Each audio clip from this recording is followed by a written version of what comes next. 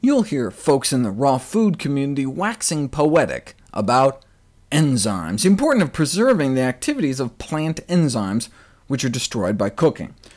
Skeptics, on the other hand, indignantly assert that we have no use for plant enzymes, since we're animals and make all the enzymes we need. Well, both sides are wrong. There are two known examples of plant enzymes serving physiologically useful functions, and the production of sulforaphane is one of them. One of our most powerful phytonutrients, it is formed by an enzyme in broccoli. You cut or chew or chop up broccoli or broccoli sprouts, and the enzyme is released, and it gets to work making us a big batch of phytonutrient goodness.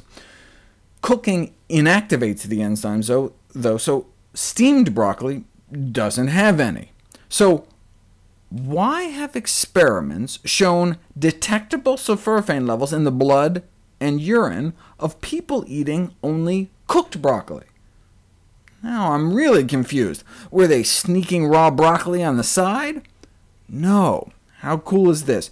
Good bacteria that reside in our gut have the raw broccoli enzyme too. So as soon as the cooked broccoli gets down there, the bacteria make sulforaphane for us. And the way they figure this out is that you incubate cooked vegetable juice with fresh human feces, and voila! Sulforaphane is born. Not as much, though. To get the same amount of benefit in a cup of raw broccoli, you'd have to eat 10 cups of cooked broccoli. So I encourage people to try to eat their broccoli raw, or alternatively, chop the raw broccoli up first, wait 40 minutes for the enzyme to do its business, and then you can cook the heck out of it, because the enzyme's job is already done. So the next time you want to make broccoli soup, put it in the blender raw, blend, wait, then cook. Safer, too, since you're not trying to blend hot liquids at the end.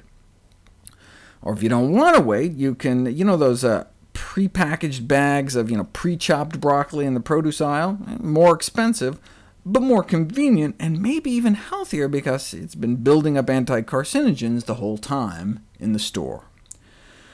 For more on raw food controversies, I encourage everyone to go to their local library and check out Davis and Molina's Becoming Raw, which does the best job to date summarizing the available evidence.